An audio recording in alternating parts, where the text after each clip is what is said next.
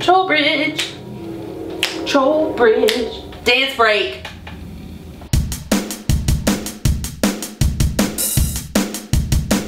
Jet motherfucking Dent. President Jet motherfucking Dent. President Jet motherfucking Dent.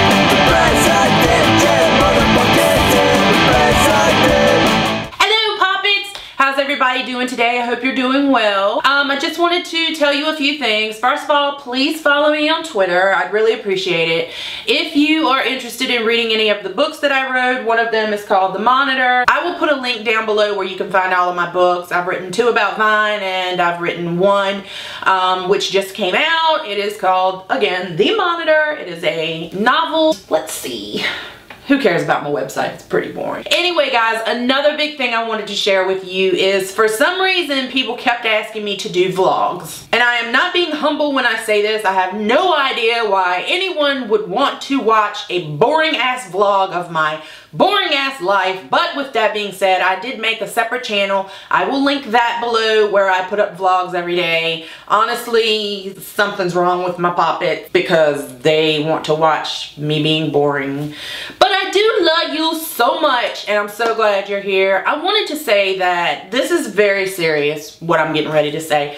I have had a rough summer and those who are really close to me do know that, and you will probably learn more about why it's been rough for me if you go to my vlog channel. That is not a ploy for you to go. It's just that I don't want to go all into it here. But YouTube has really helped me a lot. I got away from Vine, which was pretty much a toxic environment. I've met so many nice people on YouTube. It has allowed me to share funny stories and just really something to focus on, something new to keep my brain busy. So I want to say thank you very much for subscribing to my channel and thank you for watching and interacting with me.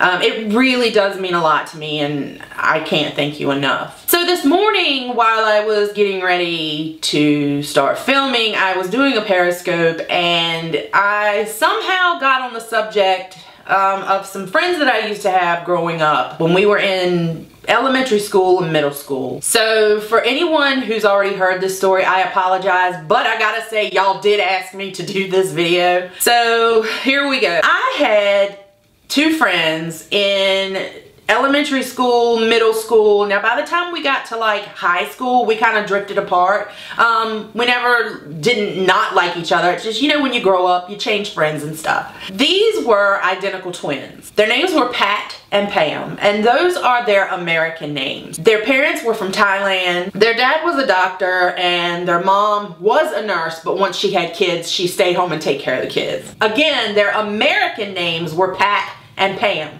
And they had a brother named Pooh. You know, they had long names, hard to pronounce, and so their parents gave them American names. They lived in a really nice house. It was a big Tudor house. Their dad worked hard every day as a doctor. Their mom worked really hard at home, taking care of them, you know, keeping the house clean, keeping their clothes washed.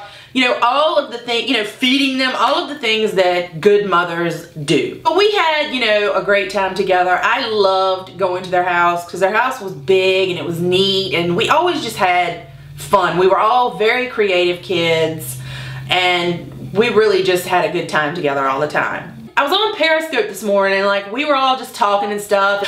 So in my Periscope, I put on Formation and like we were just all singing and dancing and having fun together virtually, you know, while I was putting on makeup and stuff. And once the song was over, I was like, that's it.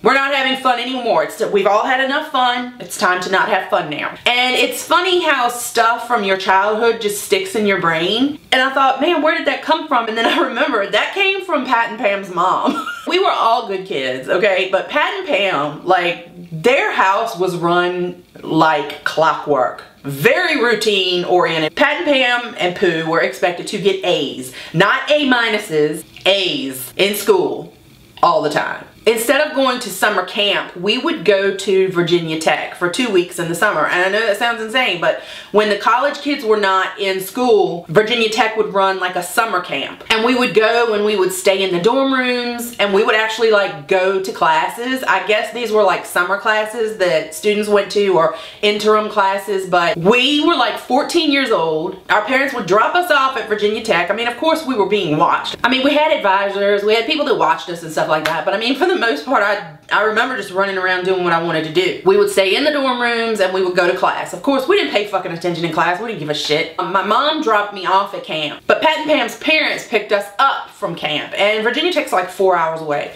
But when they came to pick us up, there was like an award ceremony to commemorate the end of camp. And they gave out awards to the kids who had gotten like good grades in the classes or who had accomplished whatever in these classes, and none of us got any awards. We were too busy like whatever 14-year-olds do. I went back home and my mom was like, did you have fun at camp? And I was like, oh my god, I had the best time. And I went to call Pat and Pam to see if like I could go over there and we could play, and they were like, no, we're in trouble. I was like, what? How are you in trouble? We just got home. And they were like, mom's mad because we didn't get any awards at the ceremony. I was like, are you serious? Like, what? They were like, yeah, we're in trouble. Anyway, I used to go over there all the time. Where I got that thing that I said this morning, all right, that's enough fun for everyone, no more fun. I got that from their mom. She just was so strict and so routine oriented. Like, they ate dinner at 6 o'clock every night. Bam, 6 o'clock, your ass better be in the house, sitting at the table,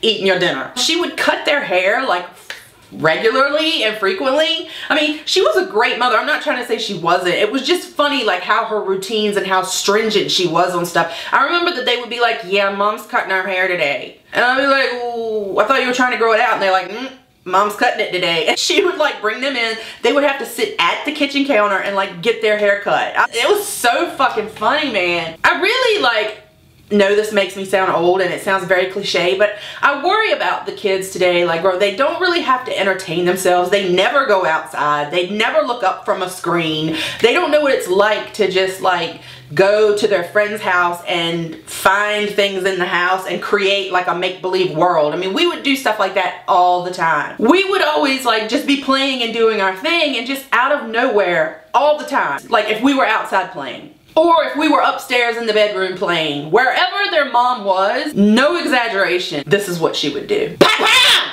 You come inside! No more fun! You had too much fun today, time to come inside. Never failed. I was like, why is your mom like all the time telling us we've had too much fun? And they're like, it didn't faze them. They were just so used to it. Like if we were outside, she would just show up like 2-3 hours later and be like, Papa! Papa, you come inside! No more fun! Too much sunshine! Jennifer, you go home! Too much fun! Too much fun! I don't know if it's a cultural thing. I never understood, but I was always just like, okay, bye. They didn't backtalk her either, man. And they had a dog named Fluffy, and she would always come outside and be like, Fluffy! Fluffy! Fluffy! That was a short story about no more fun! I was always like, hey, your mom said you had to stop having fun now. Time to be upset. Get your ass in the house. Good times. Good times growing up. Anyway, guys, I hope you enjoyed that. Please check out my vlog channel if you want to see someone being very boring or just living day-to-day life and complaining about a lot of shit. I hope everyone has a good day. Please give this video a thumbs up. Please subscribe to my channel if you haven't already. I do videos definitely every Tuesday and Saturday, and sometimes I throw in a surprise. Please follow me on Twitter, and I hope everyone has a great day, and I will see you next time. Bye! So I called my mom up, and I'm like, hey, did you come to my house today? And she's like, yeah. And I said, okay, did you empty my suitcase? And she said, yeah.